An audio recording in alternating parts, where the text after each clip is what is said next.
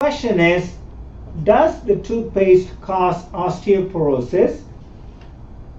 What should I check for while purchasing a toothpaste? So this is a two-part question. Does the toothpaste cause osteoporosis? The answer is no.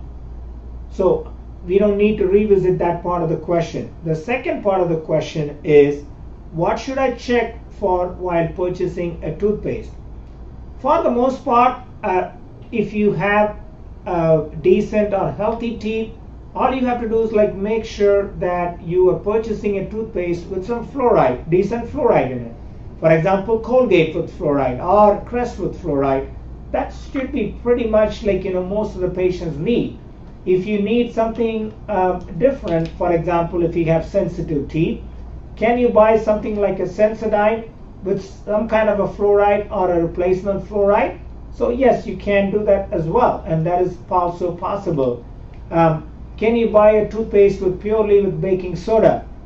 Possibly yes, and it depends on how good you are able to take care of your teeth. But for the most part, we recommend for most of our patients any toothpaste with some fluoride in it, because the fluoride is going to give you some kind of an added protection against your cavities. For example, if you have a metal surface, you want to paint that with a primer or some kind of a paint to protect that from rusting. The same thing, the fluoride is going to give you the added protection like a primer or like a paint on the surface of your tooth to give you that added protection. Or if you happen to have any type of starting cavities or an initial cavity, the fluoride is going to do what we call it as a remineralization, or form some kind of a minerals by attracting to your tooth surfaces or by